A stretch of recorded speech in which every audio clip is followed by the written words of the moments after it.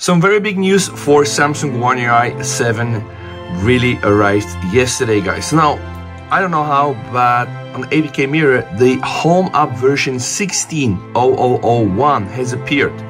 A lot of you, included myself, tried to install it, didn't really work, so we have to check some things on the APK. Now, for sure, this APK requires Android 15 vanilla ice cream. You can see it from here, target is Decay, so you can modify it in any way, then still be able to install it. So yes, you can still install the application, but of course, because this is still in the working and it does really require Android 15, although you can install it, guys, it's not going to run in a proper way, but we were able to extract some very vital information. Now, first let me show you. If I go from here, right, 100% sure, this is the version 16.0.0.1. So then, with Activity Launcher, there are some things that really do our attention. For example, bottom gesture sensitivity setting, this was there before. Home gesture animation tuning, this was there before. The Interpolator, the large folder settings, though, interesting. So you can try to start those activities, but it's not gonna work because they are locked. It requires privileged access. But thanks to my man Ujval,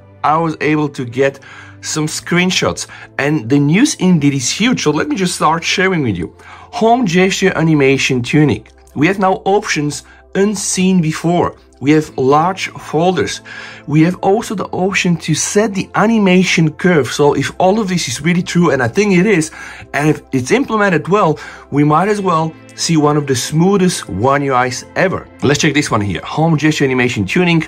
Pixel by pixel, enjoy the feeling of pure animation. I mean, this sounds promising, right? The scent of a certain fruit.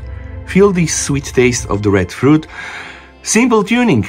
Fast or emotionally, your choice. And then, guys, you do have this indicator emotionally to the left, fast to the right. Advanced tuning. Gesture tuning settings can only be home gestures in swipe from sides and bottom gesture settings. Advanced tuning requires various attempts. So, guys, so much more. This is the advanced tuning. You can apparently set up damping. You can change the damping of the icon move animation. The smaller it is, the greater the elasticity. Stiffness. You can change the stiffness of the icon move animation. The larger the value, the faster it moves. Friction. You can change the friction of the icon move animation. The larger, right, the faster it stops. So imagine all of these settings customizable via HomeUp, via Good Lock. I believe that One UI 7 is going to be on the next level of customization, probably even unseen in a stock mobile OS without routing and etc. You have damping also for the icon scale. Just imagine what you can do. And of course, there is even more. There is tracking position. You can also change the tracking position. The larger the value, it targets top position of the icon. Scale, you can also change the maximum scale of the wallpaper animation. This, I believe, is really like my favorite effect, going in and out when you just open and close an app. Scale, duration of the wallpaper animation, and the unit is in seconds, so I guess you can probably go to at least 2 seconds. This really looks so promising, but let me show you a bit more. This is the so-called Interpolator, and this is absolutely insane. This allows you somehow to change the curve of the animation. All right, so we have X1, we have Y1, X2 and Y2, and this is used to adjust the horizontal and vertical changes in the size of an icon. So X represents the horizontal change of the icon, of course, and then we have Y that represents the vertical change. And these values are involved at the beginning of the animation, with the values X2 and Y2 are involved in the latter part of the animation. So as the value increases, there will be a relatively faster change.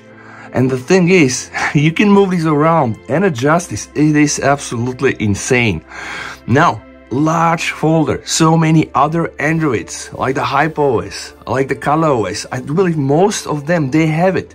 So now One UI 7 will most probably have a regular folder, like then a small, medium and large, with adjustable settings such as the folder grid, the icon size. It is absolutely insane, guys. From what I see, the One UI 7 is gonna be really a huge update, and thanks Ujval one more time for be able to run those screenshots, because again, privileged access already is required, and allowing me to share them in this video, guys. So for now, don't try to install the APK, it's just not gonna work. You can most probably only get to the settings. We have to wait until we get our hands on the first One UI 7 beta.